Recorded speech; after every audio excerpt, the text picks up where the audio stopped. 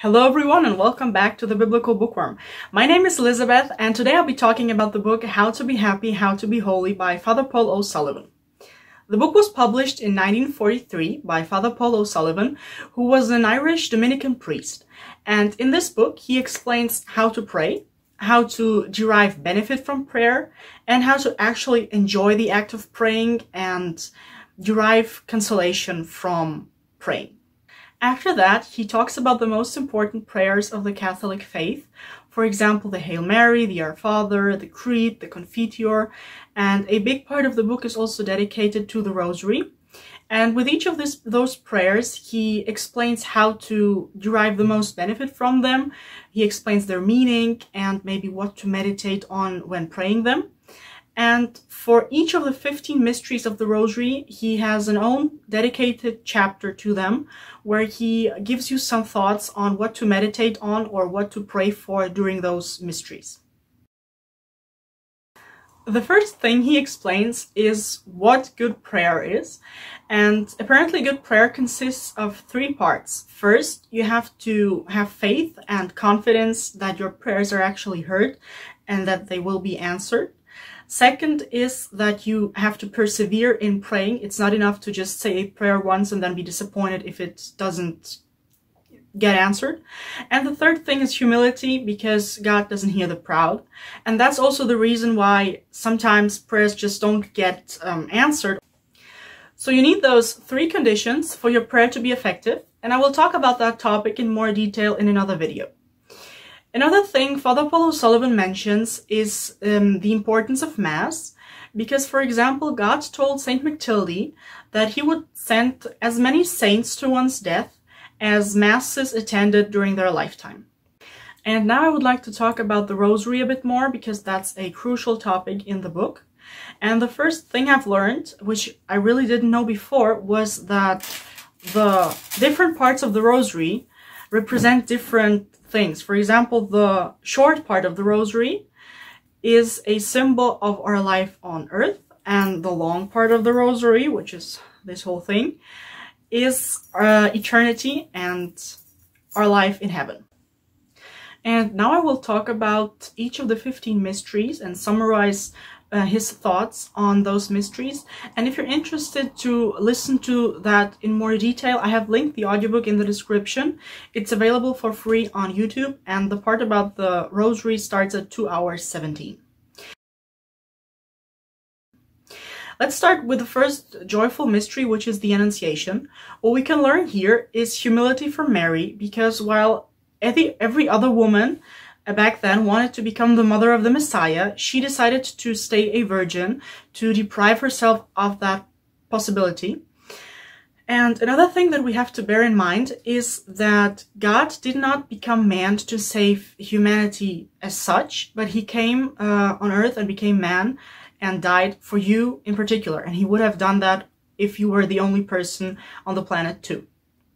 The second mystery is the Visitation, where we can learn charity from Mary, and we can be consoled that if she was willing to help her cousin and do this whole journey while being pregnant, we can only imagine how eager she is to help us, her children, when we are in need.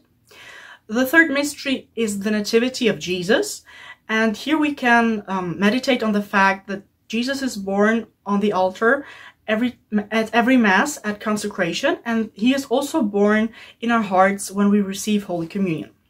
The fourth joyful mystery is the Presentation in the Temple, where we can learn the importance of duty from Mary, because she didn't have to offer up her child, the Son of God, to God, because he was already his child, but she did it anyways out of obedience. And the fifth joyful mystery is the founding of Jesus in the temple, which represents us when we lose Jesus by committing a mortal sin and find him again in confession.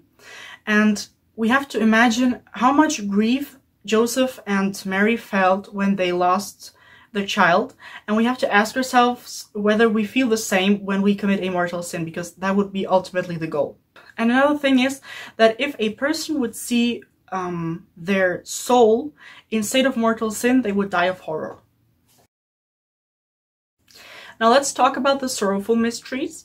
And the sorrowful mysteries are arguably the most important of all mysteries because, as St. Alphonsus says, every saint became saint because he meditated on the sorrowful mysteries.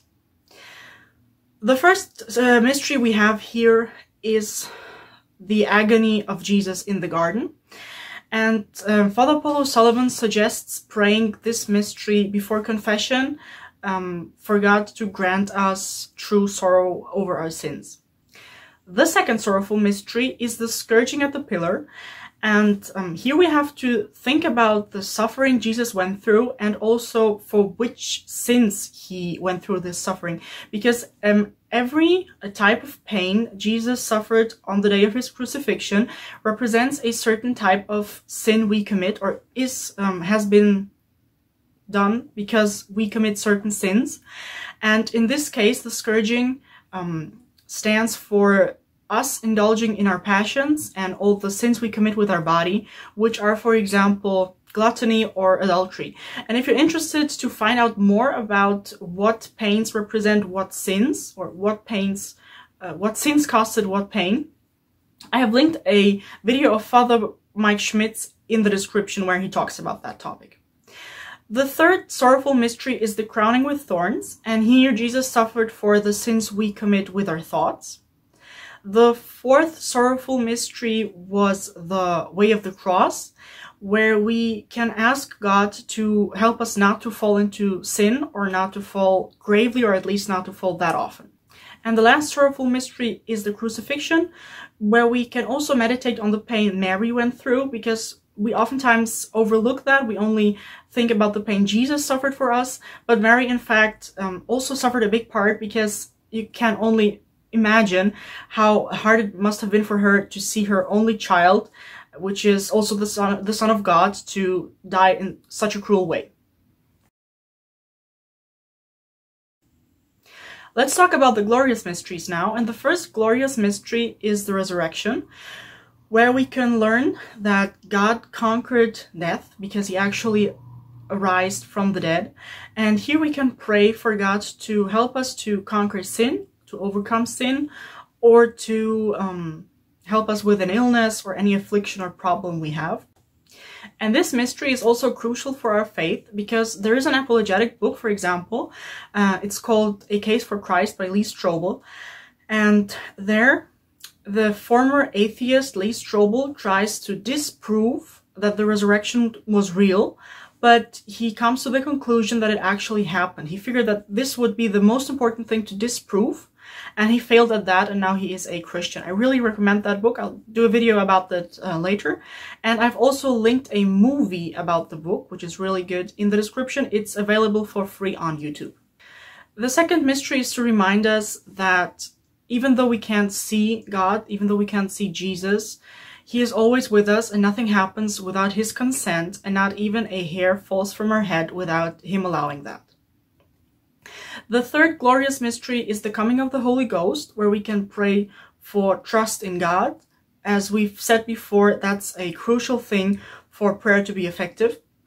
And the fourth glorious mystery is the Assumption of Mary, where we can pray to her for a happy death. And in the fifth glorious mystery, the coronation, we can admire Mary and everything she has done for us. The last fact I've learned in this book is that one moment in heaven would recompense for all the suffering on earth. So maybe if you're struggling right now, if you are not happy, just remind yourself of this fact. Now let's get to my opinion on the book. I would give this book an 8 out of 10. I really like the description of the mysteries. It was really helpful for me. Maybe if you have already read a couple of books about the Rosary, it won't be that helpful for you. And the reason why it's 8 out of 10 and not 9 out of 10 or something higher is that I was a little bit disappointed that the book didn't really talk about how to be happy. Maybe I expected the wrong thing, but I expected to actually read the book and then know how to be happy all the time. And unfortunately, the book is more about prayer and how to be holy than how to be happy. That's been it for today. If you liked the video, please give it a thumbs up, subscribe, share, comment, and see you next week. God bless. Bye!